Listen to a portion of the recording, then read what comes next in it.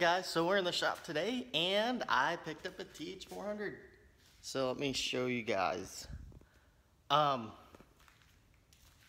ended up selling that 4L80E and then I just bought this TH400 yesterday, and so I'm gonna go ahead and test fit it into the car and hopefully we can make a trans cross member for it. But yeah, that's the goal for today, make the cross member, and then I can actually start on the actual turbo system. So this is an FTI level 4 transmission with a trans brake and then the reverse manual valve body. So it should be good for what I need. I'm pretty excited. It looks cool. And Chappie's pretty excited about it too. So I'm just gonna throw it right in. It should be pretty easy, and then get the measurements so that I can make a cross member today. So this is it. That's the temporary cross member. I'm getting one CNC plasma cut from a buddy, and he'll be bringing the parts in about a week. But yeah, the welds aren't bad on it. Like, they're not bad welds, it's just kind of sloppy. But the transmission fits in there just nicely. It's, with this cross member, it's just, I think the pan is just parallel with the frame. So that's good. That's kind of where I wanted it. And alright, so the other thing that'll be kind of cool to show you guys is I've mounted the turbo. So, right now, this actually is not permanent, because I don't know if you can see, it's not exactly center. And I think I might as well just cut and re-weld it before I make an entire, like, turbo system for this. Cut and re-weld it and move it just an inch over, and then it'll be centered. But this is actually how I have it mounted. So I've made this little crossbar with little steel squares, and then this is welded to the frame because I didn't want to weld just one little thing. I wanted that stress to kind of be distributed because this is thinner gauge metal than this. And then I just welded the T6 flange to this. I could have had this actually clocked downwards, and that was an option, but it was gonna be more tricky to do it because then this turbo would have been set back, because I can't just clock it downward as is, or else this would interfere with this. It'd be clocked back, and then this bar would be right in the way of the oil drain. So that would have been the issue with that. And then also I don't think there really is any benefit to doing it that way.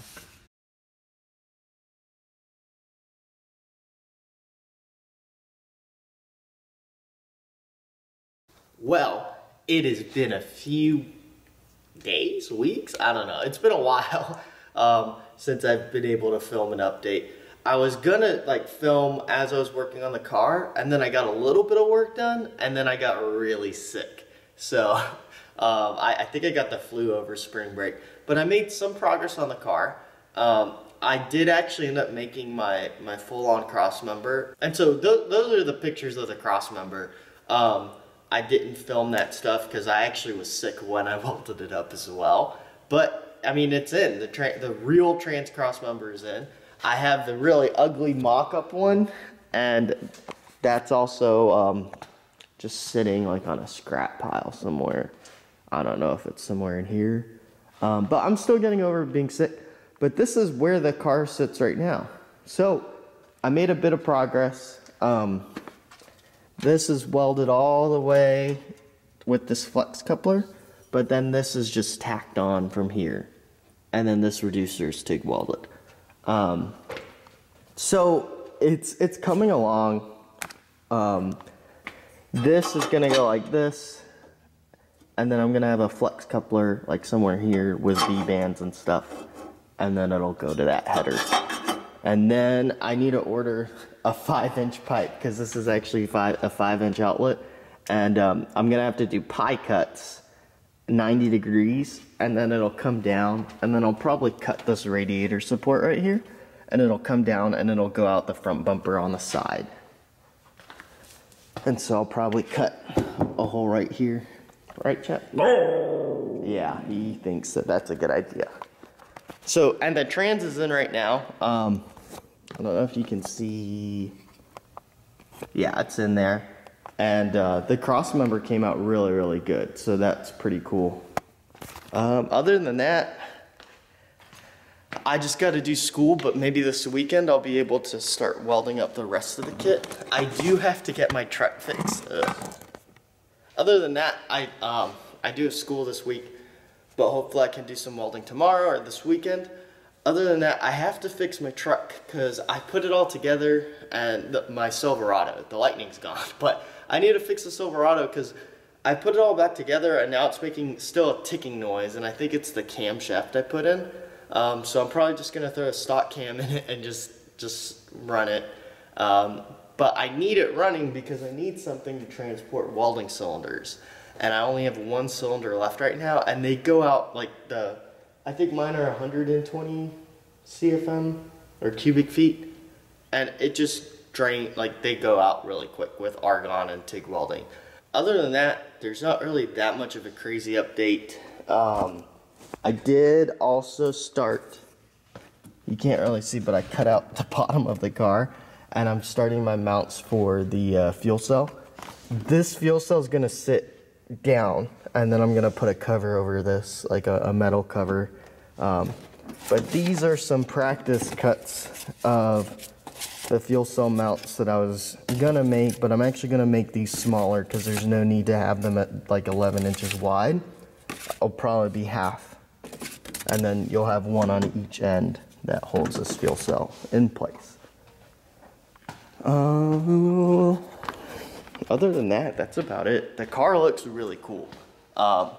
Sitting down, like at ride height, like it looks pretty mean. I'm excited, like with the turbo and everything. That looks awesome.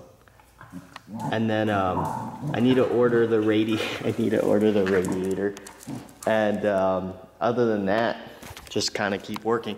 So now, I don't know if any of you guys watch Sloppy Mechanics, but that is a lot of it where the information that I'm getting for this build is coming from. And Nat just worked with Holly, and they made a new ECU called the Terminator X. And I think that's probably what I'm gonna end up running on this car, because it's $1,000 for what I need. And this wiring harness, I haven't even touched it. So I'm probably just gonna sell it and just, I don't know, sell it on Sloppy or sell it somewhere, because the Terminator X just looks so much easier to deal with. So other than that, that's about where I am with this build. Hopefully this weekend I'll be able to finish the not the hot side, but the pressure side of the exhaust and film some video on that, and then hopefully start working on my truck, I think. So other than that, thanks for watching, guys. I'm out.